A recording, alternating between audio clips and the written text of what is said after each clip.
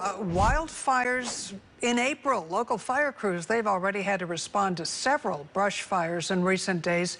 A video from the Butano fire. That fire has burned about 3 acres in the burn scar of the CZU Lightning Complex fire. The unseasonably warm, dry weather, along with winds, that's not helping. For more on how firefighters are dealing with these conditions, bracing for an early fire season, we go to KRON 4's Gail Ong, joining us live from Union City. Gail?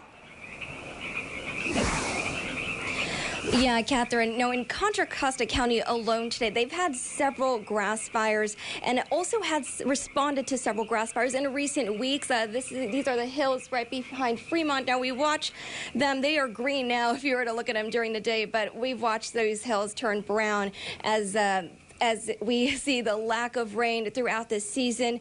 So firefighters are closely monitoring those high-risk areas, and they want to remind residents to be prepared. This is the time of year for homeowners to act now to protect their homes, their families, their properties, their neighborhoods from the threat of wildfire. Taking care of that defensible space, cutting their weeds back, limbing up trees. A lot of the work that they probably would have waited a little bit later in the season, they're eager to get started on. These fires are the reason why firefighters are getting the word out to be prepared. Unseasonably warm weather mixed with dry vegetation are creating wildfire fuel and growing drought concerns. And April 1st is usually expected to be the time where the plants are growing vigorously with high fuel moisture content, lots of new growth. And to our surprise, we didn't see any of that. Meteorology professor Craig Clements runs the Wildfire Interdisciplinary Research Center at San Jose State. He spent Friday afternoon looking at the conditions in the Santa Cruz Mountains. There is no new growth on any of the shrubs that we were sampling, which indicates that the drought or this lack of rain we've had this winter has been really affecting the fuels. And so the fuels are already starting out drier than they should. And this record drought is going to be a problem this summer. The Bay Area is already seeing fires pop up in recent weeks.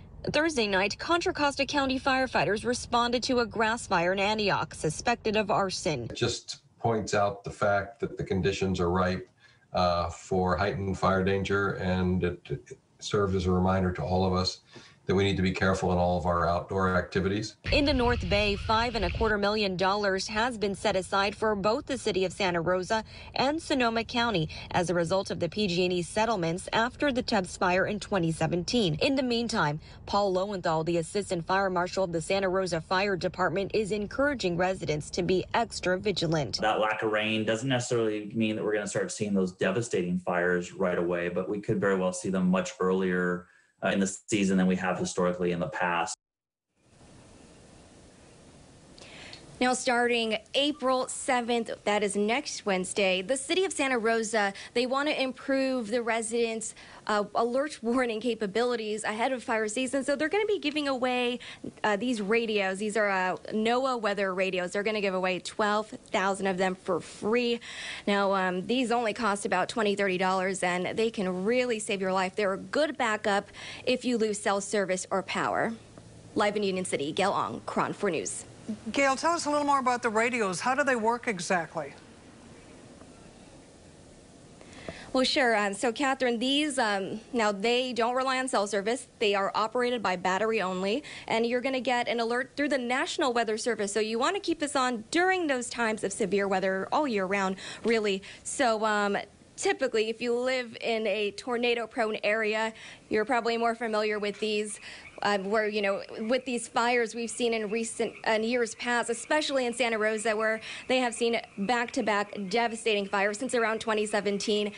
Typically, you lose cell service, you lose power, so it is difficult to get those alerts through your cell phone if you sign up through that way. So officials really want people to take that extra step. It doesn't hurt to have a backup like this. So I just got this a few months ago.